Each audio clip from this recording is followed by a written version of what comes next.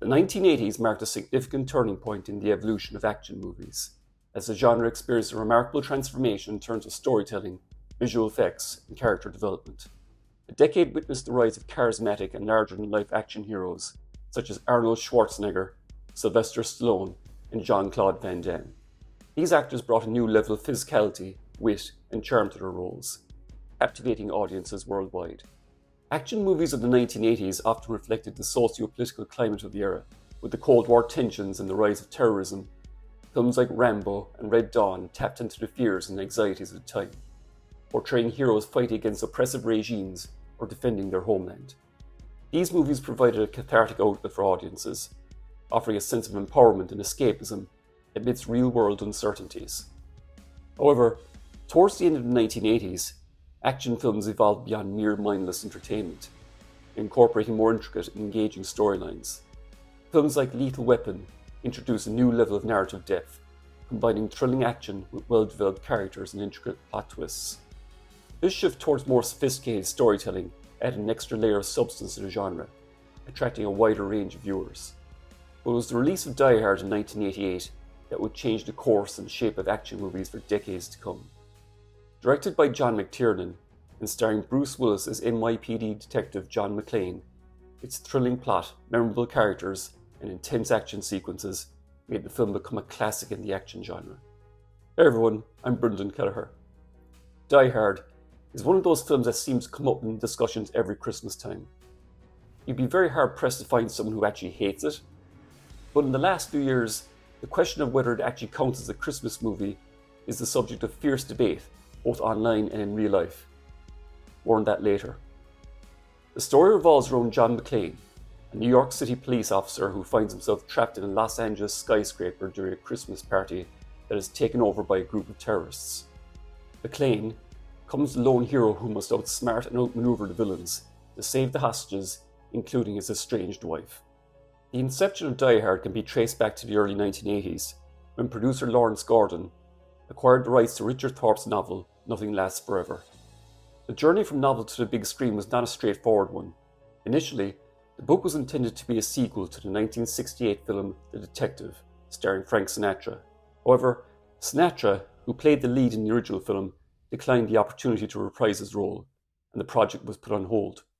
It wasn't until the mid-1980s that the project gained momentum, when screenwriter Jeb Stewart was brought on board to adapt the novel into a screenplay. Stewart's keen understanding of the source material and his ability to craft engaging dialogue laid the foundation for the film's success.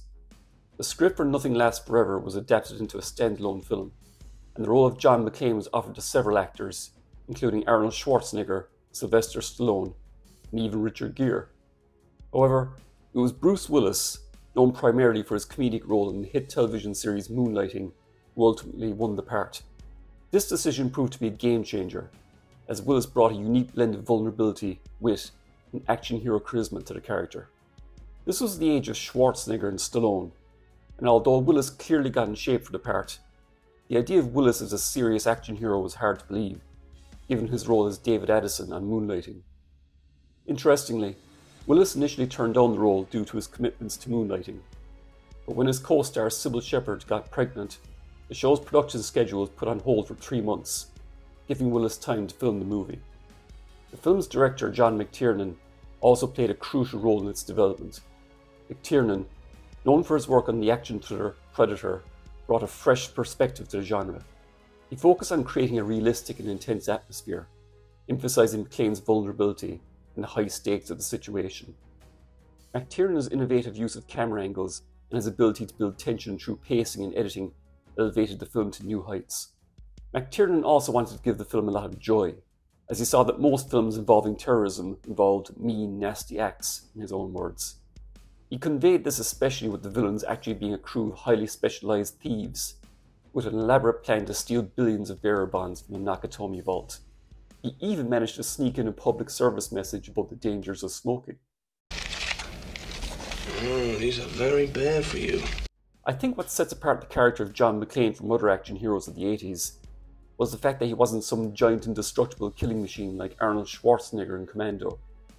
Speaking of which, at one point, screenwriter Steven D'Souza pitched a version of the Die Hard script as a possible sequel to Commando, but Schwarzenegger wasn't interested. Willis brought a great combination of wit, toughness, and vulnerability to John McClane. As the voice of the trailer man says, he's an easy man to like, but a hard man to kill. McClane may actually also have slight mental problems. He spends a lot of the film talking to himself. Come out to the coast, we'll get together, have a few laughs. I know what a TV dinner feels like. This may also be a case of the fact that Willis was a natural comedian, and his self-commentary about the crazy situations he's in is part of the reason why we like him so much. Given how great Hans Gruber is as a villain, it's to Willis's credit that he doesn't have the film stolen from him by Alan Rickman. Willis has never been better than he was here. This was clearly a star-making role, and he made the most of it. Speaking of villains, Die Hard has one of the all-time great ones in action movie history. Alan Rickman as Hans Gruber. Rickman was an experienced stage actor, but amazingly, Die Hard was actually his first film. Rickman's ability to embody the role of a sophisticated and intelligent villain is unparalleled. Gruber was not your typical antagonist in the 80s. He's cunning, manipulative, and possesses a unique charm that sets him apart. You're amazing. You figured this all out already. Also, Rickman's mastery of the English language played a significant role in his portrayal of Hans Gruber. His distinctive voice, with its rich tone and precise enunciation, lent an air of sophistication to the character. Whether it was a snide remark or a calculated threat, Rickman's impeccable timing and nuanced delivery added layers of complexity to Gruber's persona. Just the way he carried himself, with a calculated elegance and a hint of arrogance, further solidified Gruber as a great adversary to McClane. In the initial script, Gruber was dressed in fatigues. Rickman envisioned the character as being more of a businessman than anything else. Nice suit. John Phillips, London. I have two myself. Rickman's chemistry with Bruce Willis was electric. The dynamic between the two characters was a crucial element of the film's success, and Rickman's ability to play off Willis's energy was remarkable. Their intense on-screen interactions, filled with tension, created a captivating battle of wits that kept audiences on the edge of their seats. Make no mistake, Gruber is a murdering scumbag, but Rickman is just so captivating and even charming in this role that you almost want him to get away with his plan. Despite the film being centered around two great lead performances, the supporting cast of this film is terrific, and a large part of why Die Hard is such a rewatchable classic to this day. Even the smaller parts such as Hart Bochner as Ellis and Paul Gleason as Dwayne T. Robinson are standouts, and despite the seriousness of the overall situation, provide a lot of the film's comic relief. Robert Davi and Grandel Bush as the FBI agents Johnson and Johnson, no relation, managed to be funny while simultaneously playing everything dead serious. Interestingly, in the following year, both actors who played bitter adversaries in the James Bond adventure License to Kill. Well, it's Reginald VelJohnson as Sergeant Powell who is, in my opinion, the co-lead to the film next to Bruce Willis. Despite never appearing on screen together until the very end, McClane and Powell spark up a terrific friendship, every bit as good as Riggs and Murtaugh in Lethal Weapon. The scene where McClane is convinced he's going to die, breaks down and asks Powell to find his wife and tell her how much she means to him is one of my favourite scenes. For a movie that's famous for its huge and suspenseful action sequences, it's these kind of major character moments played by actors at the top of their game, which helped make it stand out in a decade of over-the-top action movies. For both Willis and Rickman, their first scene together in the Bill Clay sequence is another standout. Producer Joel Silver wanted a scene between the pair before the final confrontation, but the writers had difficulty coming up with a plausible scenario where that could take place. Screenwriter Stephen D'Souza happened to overhear Rickman imitating an American accent and came up with the Bill Clay sequence, where Gruber would hide his identity using an American accent. Speaking of the Bill Clay scene, a subject for debate amongst fans over the years is at what point does McClane figure out that Bill is actually Hans? I've always thought that he just tested him by handing him an unloaded gun, but I've heard some say that during the scene where Hans is offered a cigarette by McClane, he holds the cigarette as, from what I've been told, as a European would. This was intended to be taken as a clue to his identity for John. I'm not a smoker, so I can't verify this. One of the most underappreciated elements of the film is Michael Kamen's musical score. Given the film's Christmas setting, Kamen subverts classical pieces of music, such as Beethoven's Ode to Joy, and others such as Singing in the Rain and Winter Wonderland as dark themes for Hans and his gang of terrorists. It's not until La La Land Records released the complete 3-disc edition of the film's score for its 30th anniversary that I really appreciated how good the music score is in this film, and how it subverts what an action movie score could be. As for whether Die Hard is a Christmas movie, it's a question that sparks endless debates and heated discussions amongst movie fans this time of year. While some argue that Die Hard is indeed a Christmas movie, others vehemently disagree. The film undeniably takes place during the holiday season, with Christmas decorations adorning the building and festive music playing in the background. However, the Christmas setting alone does not automatically classify it as a Christmas movie. One of the main arguments in favour of Die Hard being a Christmas movie is its underlying themes. At its core, Die Hard explores the importance of family, love and redemption, which are often associated with the Christmas spirit. John McClane's relentless determination to save his wife and reconcile their strained relationship mirrors the idea of finding hope and reconciliation during the holiday season.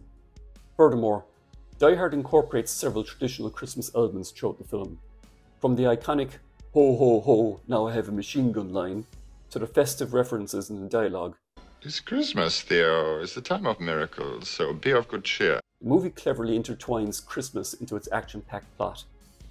On the other hand, those who argue against Die Hard being a Christmas movie claim that its action-packed nature overshadows any holiday themes. They argue that the film's violence and intense action sequences detract from the warm and joyful atmosphere, typically associated with Christmas movies. Die Hard's focus on explosions, gunfights, and high-stakes situations may not align with the traditional expectations of a Christmas film. This isn't Elf. My own personal opinion is that Die Hard works as a great film no matter what time of the year you watch it. It just so happens to work just as well at Christmas as it does at any time of the year. It all depends on your preference, of course, but given the choice between watching Die Hard or Love Actually on Christmas Eve, I'd go with Die Hard. Die Hard was a huge success on release, grossing over $140 million on a $30 million budget. It made Bruce Willis a megastar, and not only led to 4 sequels, but changed the course of action cinema for decades to come. For many years afterwards, there were seemingly endless amount of movies that came out directly inspired by the film that were basically Die Hard on a boat, Die Hard on a plane, Die Hard on a bus, Die Hard on a train, and so on. Even Star Trek The Next Generation got in on the act during the season 6 episode Starship Mine, which was, you guessed it, Die Hard on the Enterprise, where it was Captain Picard going all John McClane and a team of terrorists who'd taken over his ship. Overall, Die Hard is a timeless action film that continues to captivate audiences with its thrilling story, memorable performances, and expert direction. Bruce Willis's portrayal of John McClane and Alan Rickman's performance as Hans Gruber are iconic, while John McTiernan's direction and the film's technical aspects elevated to a level of excellence. Whether you watch it at Christmas or not, it remains one of the best, if not the best action movie ever made. Just ask Jake Peralta. Die Hard is the best cop movie of all time. One cop heroically saving the day while everyone else stands around and watches. It's the story of my life. Thanks so much for watching this video. If you enjoyed it, then please give it a like. Consider subscribing if you haven't done so already. Share it with your friends. Click the bell for notifications. And let me know in the comments, do you think Die Hard is a Christmas movie? Most importantly, I hope you all look after yourselves, and I'll see you all in my next video. Happy holidays!